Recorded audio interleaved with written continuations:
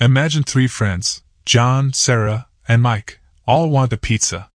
It costs $10, and each of them has $10. They pool their money, buy the pizza, and split it equally. Simple. But then, they each get an extra $20. Now, each of them has $30.